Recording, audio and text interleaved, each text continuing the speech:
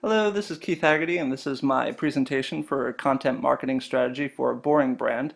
For mine in particular, I've decided to focus on a local real estate agency, which could be really any hypothetical local real estate agency, just as long as it's not a Weichert or a Century 21 or a big national brand. Using the content marketing strategy advice offered by Patricia Redsker in her Content Marketing Institute piece, Five Content Strategies for Boring Brands, every company and organization, no matter how boring or bone-dry dull they may appear, has a unique story to tell based on its origin, experience, and people. The challenge, however, is trying to figure out how to transform those raw elements into a unique, distinctive presentation, one that captures your target audience's attention and interest. According to Redsker, the solution is to find an authentic theme, apply creative imagination, and tell your story in a way that will attract and retain people's attention. What was widely perceived to be boring could become inspiring or at least interesting to a group of people. To accomplish this, Redsker proposes 5 brand content strategies to attract attention.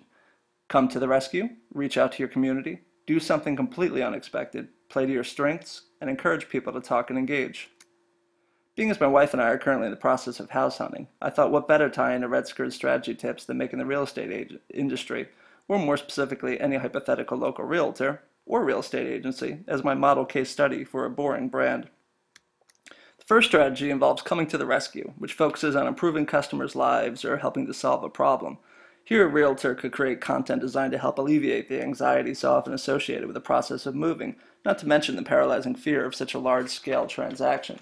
For instance, a realtor could develop a series of blogs offering tips and inside advice on what to look for when searching for a new home, what unexpected pitfalls to expect, housing market trends for specific locales, what to look for, and by contrast, what to look out for when selecting a moving company, or basically any form of content that helps buyers and sellers take a little less stress out of the monumental process of buying and selling a property.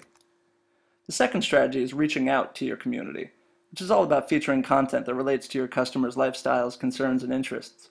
For a realtor, for example, this would provide a great opportunity to connect with their community on a more personal level, perhaps encouraging conversations amongst the community members themselves. This can be approached in several ways, such as developing an online community message board, which would provide a forum for members to share their thoughts, for instance, about certain neighborhoods, maybe moving horror stories, what the school districts are like, etc. Such a forum would also serve as an additional benefit of providing a quick and easy outlet to monitor and listen to your customers, gaining even more insight into their preferences and attitudes. Another option would be additional forums and group pages could also be created for clients and potential home buyers and seekers via Facebook or Google+, or any other similar social media platform. Another option would be perhaps even directly connecting potential buyers with potential sellers. The third strategy would be to do something completely unexpected, which is perhaps the toughest challenge out of all of the strategies. The goal here is to take your bland, boring brand and present your product or service in a new, unexpected way to get your audience to take notice. A realtor adopting this strategy could therefore develop content around the idea of trying to present the opposite of the classic negative notions affiliated with the real estate industry, such as debt, anxiety, long-term commitments, buyer's remorse, and all associated headaches with moving. This is the time to brainstorm and try to think outside the box. For instance, some realtor ideas could include an entertaining mobile app guide to the best restaurant delivery options in town, or maybe a video featuring children offering tips on the best playgrounds or fun-filled activities to do with the family in selected neighborhoods, or maybe even holding a caption photo contest for some wacky or interesting housing photos, or perhaps a contest for who has the best or worst house hunting stories. Basically anything that would be perceived as light and entertaining.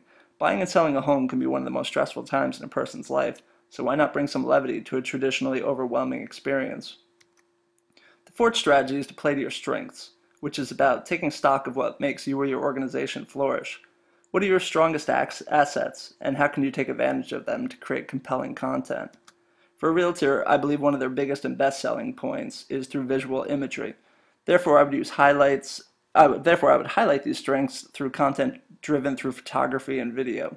Using sites such as Pinterest and Instagram, for instance, a realtor could provide not only content featuring vivid images of various properties on the market, but could also incorporate more images of the town and surrounding neighborhoods, perhaps some parks, or some of the other added value that goes into buying a house, which is more than the house itself.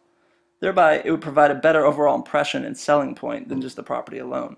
Another suggestion could be the use of YouTube videos and iTunes podcasts chronicling previous buyer and seller experiences, offering personal accounts of prior success and failures, helping current and future clients relate just a little bit better and perhaps gain some additional insight. There's nothing quite like the euphoric high of finding the perfect home after a long, exhaustive search. A savvy realtor could find ways to capitalize on that positive experience. The fifth and final strategy would be to encourage people to talk and engage, which is about promoting and maintaining the conversation with your audience, even if that conversation isn't about your organization at all. For instance, a realtor could offer tips on finding the best repairman, maybe how to choose an environmentally friendly lawn care service, maybe even present a series of blogs featuring before and after home remodeling projects, or really any other industry-related topics of interest for anyone in the buyer or seller property market. For each of these 5 strategies, one of the most important factors of any created content is to make sure it is not broadcast in isolation. Instead, there must be a strong emphasis on cross-promotion, making sure to connect each element of content back to each other, making it as easy as possible for the client or potential audience to connect. For instance, using the previous blog pieces on before and after home remodeling projects, a link to the realtor's Facebook and Google Plus pages could also be offered to entice along with a tease headline post, as well as a split photo of the before and after example posted on Twitter with the affiliated link. In addition, perhaps an employee comfortable and proficient at public speaking could offer an online workshop of home buying and home selling tips, with that piece also cross-linked to the same social media platforms, as well as the video and audio podcast of the session shared across even more outlets. Basically, any piece of content can be utilized and shared across multiple social media channels. The trick is learning how to best adapt and connect the correct proper form of media with the most receptive audience.